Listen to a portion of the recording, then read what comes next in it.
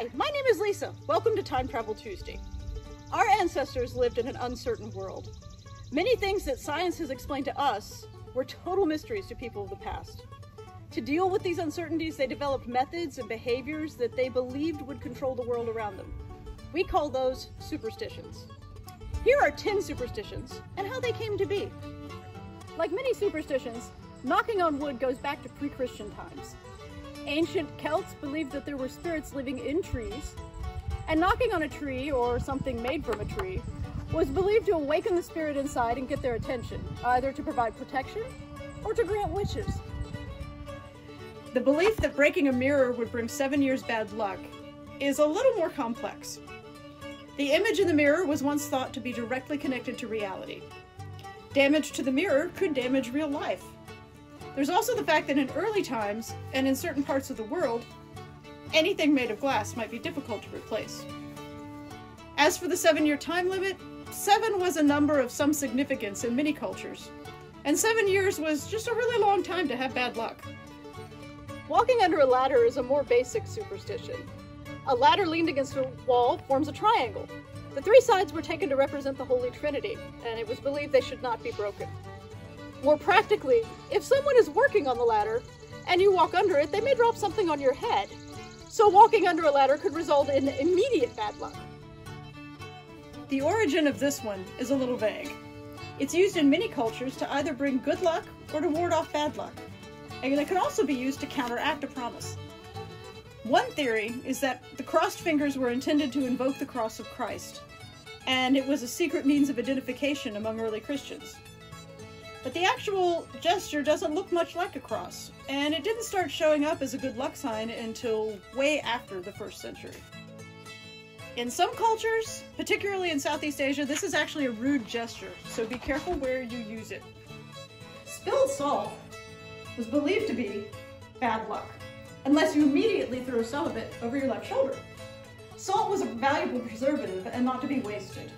Attaching a superstition to spilling it encouraged people to be extremely careful with it. Why the left shoulder? It was believed that the devil was on your left side. The salt may have been to blind him so that he couldn't get you while you were cleaning up. The Latin word for left is sinistra, which is where we get the English word sinister. Saying bless you when someone sneezes was once believed to either prevent the sneezer's soul from getting out or to keep evil from getting in.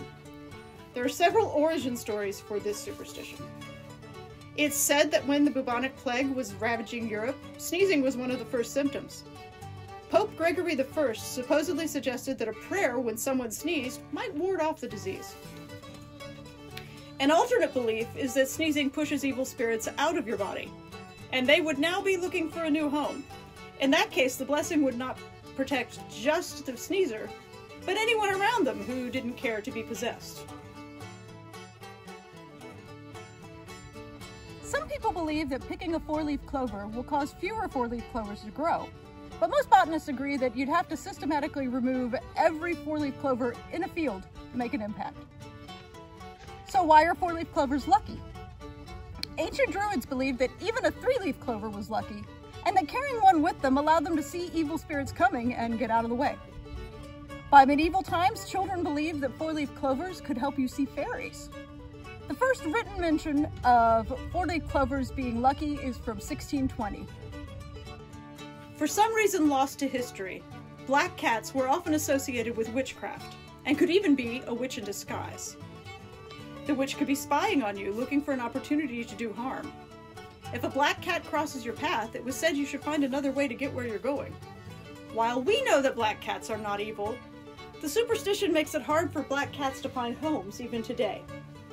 But there is an Irish belief that a black cat on the front porch brings good luck to the household. So if you head out to your local shelter and adopt a black cat, you'll both be lucky. Legend has it that Saint Dunstan, the patron saint of blacksmiths, once made a pair of shoes for the devil's cloven hooves. The process of nailing them on was so painful that the devil has avoided horseshoes ever since. A qualified farrier can shoe a horse completely pain-free, so Saint Dunstan must have really been trying to annoy the devil. This horseshoe was found in our pasture here at Brattonsville. While our horses, Sunny and Pete, don't wear shoes, It may have been lost by one of the cavalry horses at a reenactment. It's certainly not very old. Horseshoes in the past were made of iron, which many cultures believed to repel evil, or fairies, or other magical creatures who might be up to no good. When a horseshoe hangs over a door, should it point up or down? Depends on who you ask. Some people believe that the points should go up to keep the luck from leaking out. Others think the points should go down, so that good luck falls on anyone passing underneath. Perhaps you should put up one of each, just in case. Finally, we come to the superstition of wishing on stars, whether it be the first star of the evening or a shooting star. Ptolemy, writing in ancient Greece about 140 AD, said that perhaps the gods were bored and checking to see what was happening with the humans down below. When they pulled aside the sky, stars fell out. So a shooting star would mean that the gods were looking our way and would hear our wishes. It's not clear when we started wishing on the first evening star. Maybe it was just easier to get your wishes heard that way. After all, shooting stars are very rare, but every clear evening has a first star. This is just a sampling of the thousands of superstitions our ancestors devised to explain or control the world around them. Let us know in the comments what some of your favorite superstitions are. Thank you for joining us, and we'll see you next time.